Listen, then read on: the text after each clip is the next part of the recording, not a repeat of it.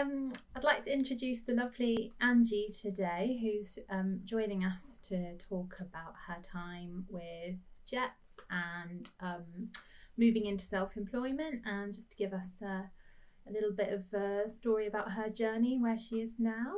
And we're here because it's International Women's Day, and we're talking about breaking the bias, which is the theme. So, hi Angie, how are you today? Hi, Gina. Breaking the bias, which is the theme. So, thank you so much for joining me. I thought we'd just start by, if you could just tell me a little bit about where you've been and what's led you to where you are now, and just share your story with us. That would be wonderful. Yeah, sure. Okay, so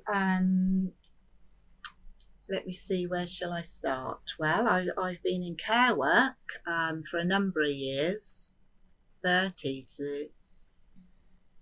or more to say the least, and it's been an enjoyable 30 years, I must say. I've been in various different roles in care work, with working with the elderly, to working with people with Alzheimer's, dementia, and then progressed on to working with people with learning difficulties and autism, which I thoroughly enjoyed.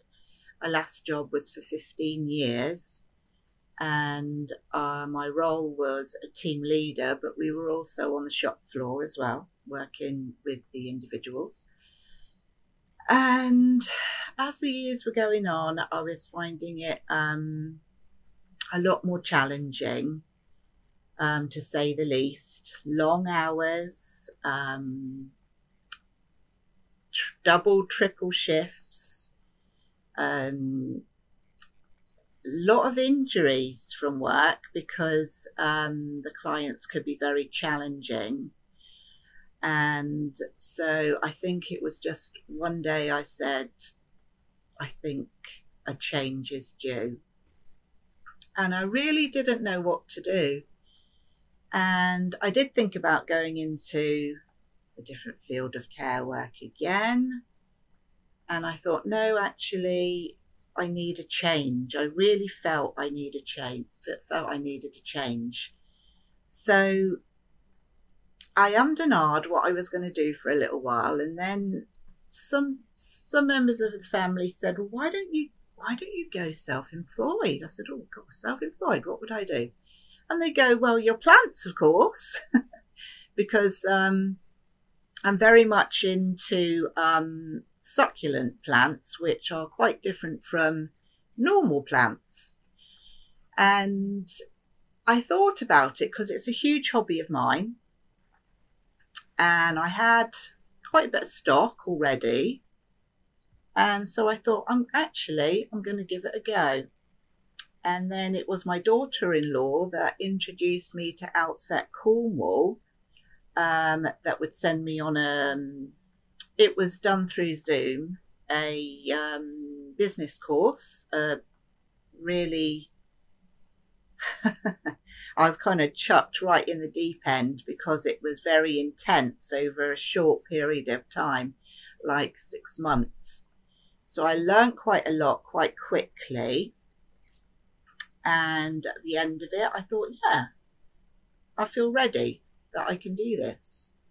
So alongside me, as I'd finished with Outset Cornwall, halfway through the middle, I'd also been introduced to the Jets program, and they have been quite invaluable to me, really. They've helped me so much through with stock for my business, with the likes of pots and compost and arts and crafts, because I was going into the wedding, doing wedding bouquets and little wedding favours. So they've helped me out tremendously. I had the most amazing work coach called Toby.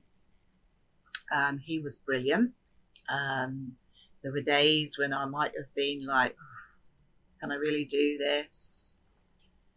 Am I going to be good enough to do this? Have I got the drive to keep going? And he was a huge help, huge big support, giving me ideas and just keeping me uplifted when we had our phone calls. He also got me onto Google with my business, which I was really pleased about because I'm not very techy. So that was a big, huge help. So where I am now, I have a little shop that I've got up and running in my back garden. It's a cabin that's been converted into a little shop. I have all my stock out there. And I would just really, if somebody said to me 5 years ago, you're going to have your own business one day, I would have thought, no, that would never happen. I just thought, no, it felt too much out of reach. But I feel that if you really want something in life, you can get it. You just have to put the work into it. And as the months have been going on, I have become quite confident and empowered by what I have done, even though there are days, like I say, it's a roller coaster of emotions going, oh, this has happened. That's put me right back. Oh, I don't know if I can be bothered anymore. But you kind of get up the next day and you surge forward again. So I feel if I can do it, anybody out there can do it. Oh, I think that's really brilliant message, Angie, and really empowering. And it can't be easy to be self-employed, but like you say, you just take it each day as it comes, and you've had some good support to help you. But it sounds, really inspiring that you've made that leap. I just wondered what you feel break the bias, which is the message of International Women's Day, means to you. Yeah. When I first heard that phrase, it kind of conjured up for me about women being empowered and breaking the norm. And actually, you can get out there and do it. And the help is there to do it as well. And I think once you've made that first step of that journey, more things come in. Sometimes it's too far ahead to look into the future, what could be. But what I've learned is that it's like taking baby steps. And each time you're moving forward, you're learning something else. And so it can be done. And because I think women's roles, they're difficult enough, at the best of times with trying to bring up a family as well. And I just think there's huge opportunities for women going self-employed and having the freedom to be able to be their own boss, make their own decisions, and with that become lots more confidence within oneself. Definitely, yeah. I think it can often be, we all, as women, we can often be the caregivers, and sometimes we need to take a step back and think about our own well-being and the things we want to achieve as individuals as well.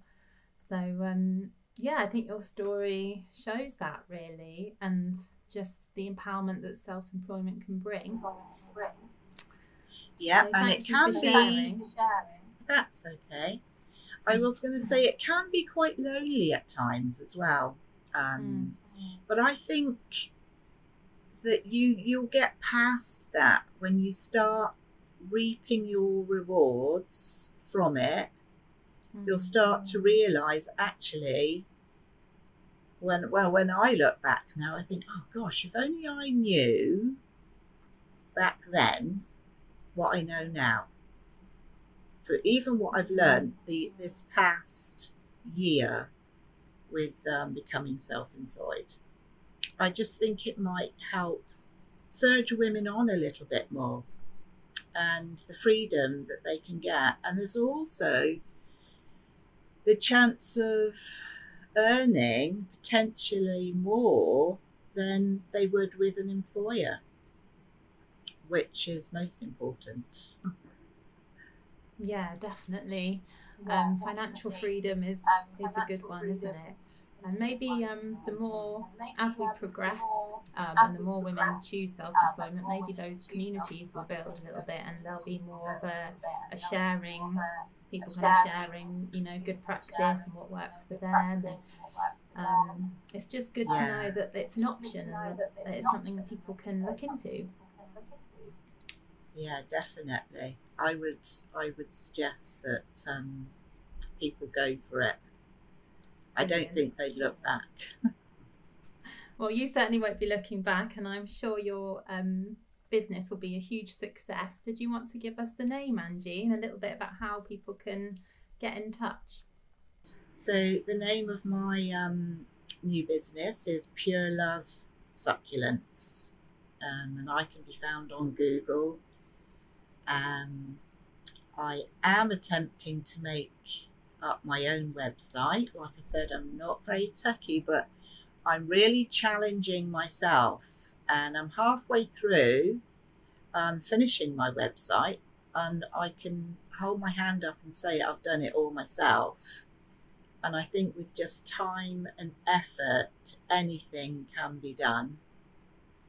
So here's to the future, really. And as soon as I get my website up and running, I'll be hopefully expanding a little bit more than I am now.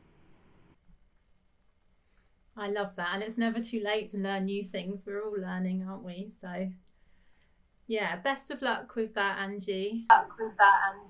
Thank you, and Gina. thank you so much for your time today. Thank you. Good You're to speak welcome. with you. Thank you. Okay. Bye-bye. Bye.